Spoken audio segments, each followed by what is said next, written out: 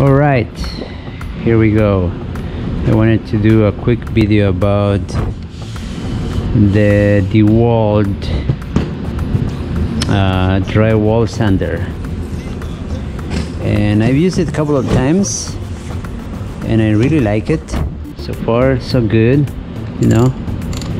It does help with dust reduction. You still get some dust, you know, and you still need to get the corners sanded by hand, or you know, because this can't reach to the corner, so you gotta go to the corners and sand it by hand. But for most of a project, it's good, you know. It gives you a nice clean environment to work, you know, less messy, less dust, and it's you know, I'm 145 pounds, so this for me it's kind of heavy, you know, but it's a workout. No, I like it. I don't complain, and you know, I've been using it, and so far so good. I like it. You can open this and reach to higher places, you know, and close it. And what else? Oh, and I've been using these batteries. This one is a Drywall 4 AH, and this one is 2 AH, so smaller. And I think with this one I got in about 40 minutes to an hour of sanding, maybe less, around 40 minutes I'll say. This one will give you around 30.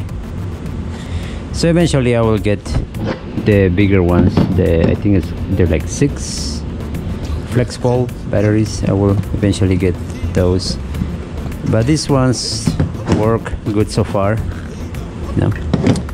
Like I said, this one gives me around maybe 40 minutes, and this one less, maybe like 30 minutes. No. And I'm using these pads. These ones are the what's called the joists, you know. And I got them at the local drywall supplier store here in Seattle, but I found these ones on Amazon. Alright, so these ones are the cheaper ones, Power Pro. I mean, they basically feel the same. See, this one?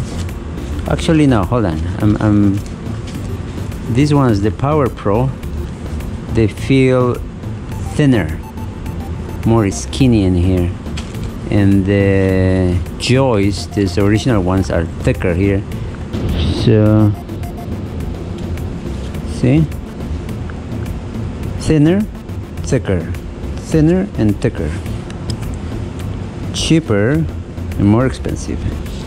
So these were $40 for a set, and these are $20 for a set. So I don't know, I tried this and I like them, the joists, you know, the original ones, made in Germany supposedly. And these ones, I don't know where they're from, but maybe they're made in China, who knows. Anyways, that's all I wanted to show you, and I will put the link of this guy down below so you can take a look. Thinner, huh? I wonder what's the difference, but anyways. Alright, that's all for today. Thank you for watching. Thanks for watching, and I'll see you next time. Bye.